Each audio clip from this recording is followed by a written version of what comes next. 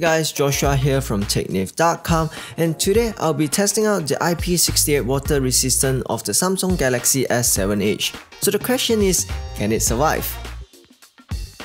First of all, I went to the market and bought myself a pack of milk and fed it to the S7 Edge.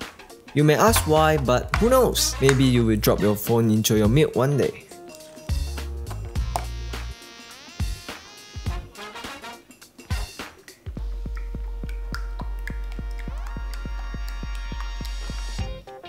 I set the alarm for 30 minutes and went to watch my favorite TV series, The Walking Dead. Everyone stays ready for a fight. 30 minutes are over and I took the S7 Edge out of the container, and without a doubt it is still working perfectly. Later that day it starts to rain super heavily and I decided to leave the S7 Edge out there until the rain stops, roughly about 45 minutes.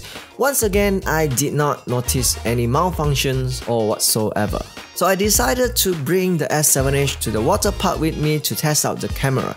And here are some footage that I recorded with the S7 Edge, and I must say it is very good.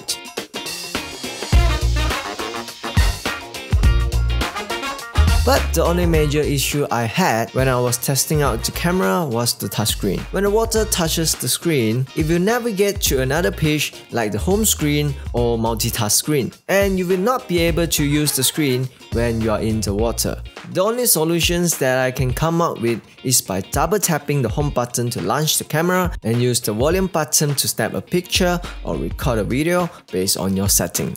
End of the day, I did spend a lot of time in the water with the S7 Edge and it survived. And as for the last test, I went with the frozen test. Fill it up with water and put it in my freezer. Maybe it's because my freezer isn't that cold, so I had to wait for more than 6 hours until the water gets completely frozen. And it's time to see the result.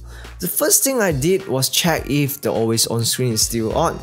And I tried to give her a call. Everything seems to be working fine. After I gave her to get the phone out, play with it for a while, and what can I say?